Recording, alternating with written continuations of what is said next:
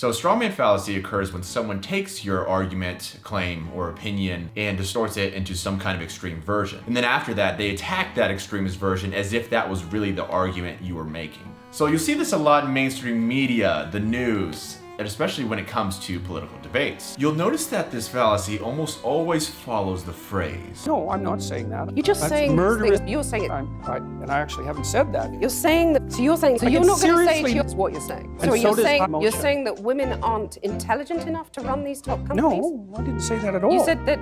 So to bring it all together, here is a real life example of the strawman fallacy.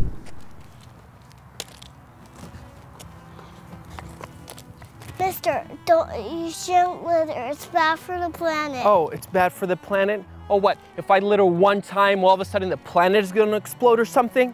So you're telling me global warming and all these tsunamis and all the hurricanes and earthquakes is my fault just because I threw that one piece of litter? Is that what you're telling me? Hey buddy, why don't we go ahead and do a little rain dance over there in the Amazon, huh then? Oh, you probably thought me throwing that little piece of trash caused droughts all over the world.